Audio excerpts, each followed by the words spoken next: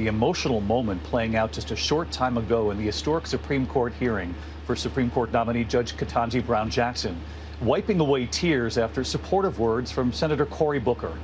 Judge Jackson all day facing Republicans' fierce questioning. They spent much of their time asking about child pornography and sentencing. How Judge Jackson responded and that moment that brought tears. ABC's Rachel Scott live on the Hill tonight.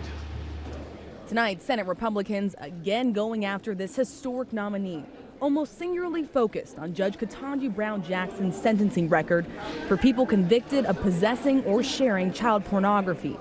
For the second day in a row, Texas Senator Ted Cruz ticking through individual cases. I've taken every case seriously. These are very horrible I'm asking you specifically about the Hess case. I've taken every case seriously. So you're not going to answer that?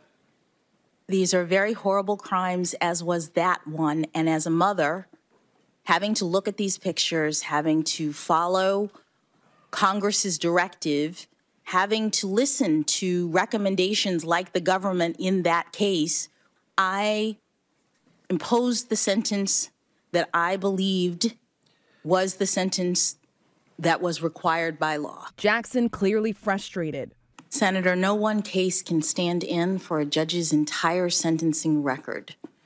I've sentenced more than 100 people. You have 8 or 9 cases in that chart. Okay, Judge, you said that before. These are the 8 or 9 child porn cases. I will say, to correct the record, I just say to the judge, there's no point in responding. He's going to interrupt you. Thank you. The Republican attacks on Judge Jackson are misleading. According to the U.S. Sentencing Commission, just 30% of people convicted of viewing or sharing child pornography are sentenced within the federal guidelines.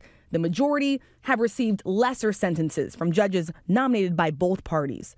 That includes nearly a dozen federal judges nominated by President Trump and confirmed by Senate Republicans. Republican Senator Josh Hawley of Missouri has voted for at least 3 of them. But still, he spent his entire questioning focusing on child pornography. 30 minutes yesterday and another 20 today, going case by case. Judge, you gave him 3 months. My question is, do you regret it or not? Senator, what I regret is that in a hearing about my qualifications to be a justice on the Supreme Court, we've spent a lot of time focusing on this small subset of my sentences. The conservative National Review denouncing Hawley's attacks as meritless to the point of demagoguery. And some Republican senators put off by the focus on child pornography. It struck me that it was off course, said Mitt Romney. There's no there. Nearing the end of a grueling day, Democratic Senator Cory Booker bringing Judge Jackson to tears, telling her she had more than earned her Supreme Court nomination. You did not get there because of some left-wing agenda? You didn't get here because of some dark money groups? You got here how every black woman in America who's gotten anywhere has done, by being, like Ginger Rogers said, I did everything Fred Astaire did, but backwards in heels. But don't worry, my sister, don't worry. God has got you. And how do I know that? Because you're here. And I know what it's taken for you to sit in that seat. And Rachel Scott joins us live from the Hill tonight. And Rachel, President Biden today praising Judge Jackson's intellect and her grace in these hearings. Yes, and David, the White House says the president was impressed by how Judge Jackson dismantled those conspiracy theories.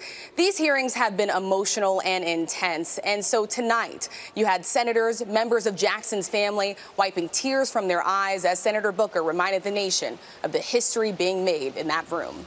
David? Rachel Scott on the Hill again tonight. Thank you, Rachel. Hi, everyone. George Stephanopoulos here. Thanks for checking out the ABC News YouTube channel. If you'd like to get more videos, show highlights, and watch live event coverage, click on the right over here to subscribe to our channel. And don't forget to download the ABC News app for breaking news alerts. Thanks for watching.